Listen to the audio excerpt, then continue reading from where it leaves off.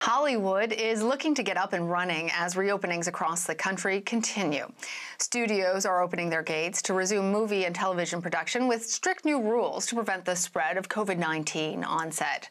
Anousha Sakoui joins me now. She's an entertainment industry writer for the Los Angeles Times. Anousha, can you tell us about the new guidelines that the studio must follow? So they're very detailed. They break down for different areas, but in all, what it involves is, a whole new department for health and safety, specifically someone who's in charge of implementing, testing on set. And that person will have, quite a lot of authority so that they're not overruled, for example. And there'll be a lot of testing. And in the crew and cast will be split in different zones, depending on how exposed they are. So, for example, as an actor, one of the big things that Hollywood's been struggling with is, well, how do you get people to film a scene with masks on? So what they've decided to do is split groups up. Some people, can work remotely, and some people will be on the set. And those people that are near the actors and the actors themselves will be tested at least 3 times a week, if not daily, depending on the kind of work they're doing. So that's sort of like the big picture. But there's a lot more detail around sanitizing and how catering is held. But it's the first big wave of details that the industry has put out. Well, sanitizing, temperature checks, those seem to make sense and be fairly light lifts. But I'm wondering, as you mentioned, the masks that people are supposed to be wearing, the limitations, I believe, on love scenes and the limitation on number of people in a scene, these sound like they're actually potentially going to change the way that these movies are made, maybe even storylines. I'm wondering if there's been a response from the studios about these new guidelines. Well, that's exactly it. I mean, these guidelines have been formulated in conjunction between the studios and the unions that protect actors and directors and other film crew.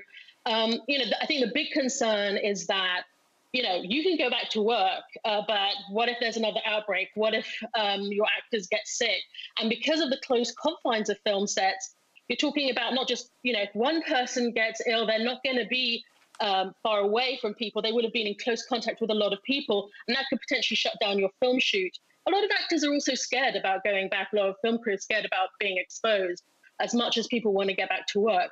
So I think, supposedly from today, Film LA and, the county of LA is open to filming.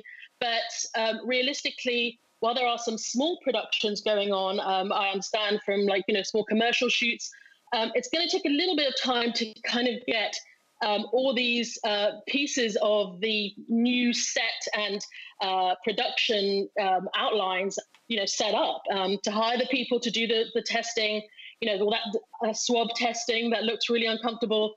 And, to also drill down, there will be more guidelines to drill down for specific departments like hair and makeup and costumes. But as you said, it's going to be restricted. They have suggested to reduce background and big group scenes. They've also suggested, really to kind of limit intimate scenes or fight scenes as much as possible, because that might require daily testing. So it's definitely part and parcel of how the film is going to be put together. Very interesting. I also want to ask you about some other news. The Academy of Motion Pictures, Arts and Sciences put out a statement saying that it's working to ensure that Oscar-eligible films meet a wide range of diversity and inclusion requirements. How much of a change is this for the Academy?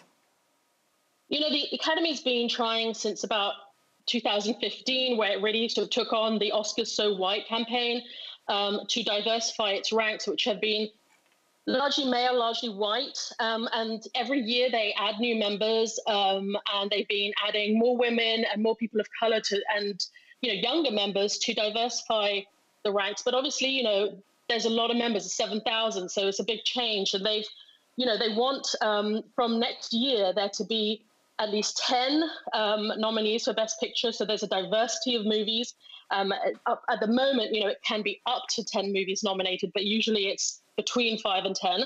And also they want to have these rules around eligibility that will, they'll have to meet some diversity measures, to show that they have been, diverse in their selective casting and storyline. It's unclear how exactly that's going to play out, but that's something that we could see not in the coming awards, if they're held, but in the year after.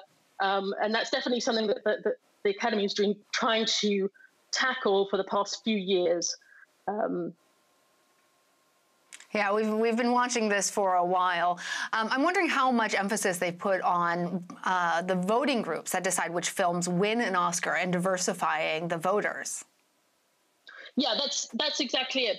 So they've we know from studies and reporting that the LA Times has done over the years that the voting bloc in the Academy, which is about 7,000 people, is largely white and male and older. By adding members and inviting members to its ranks, they're kind of diluting that, increasing the number of women, increasing the number of people of color. They've also, in recent days, added to their governors, their 54 group of board of governors. They've added Ava DuVernay, the director of Selma, who's been a big proponent of diversity, and so from their highest ranks, throughout the different branches of the Academy, they've been trying to diversify, and those are the people that will be voting on movies. So but I think it's already taking time. It's going to take time to see those numbers really shift. I mean, even when they've added, hundreds and hundreds of members, it's had a small impact on the numbers. But these new requirements actually will be limiting the term of some members. So that might mean a bigger turnaround in the voting bloc, and so mean more up and coming actors, directors, costumers being part of the Academy. Anousha Sakoui, thank you for joining us. My pleasure.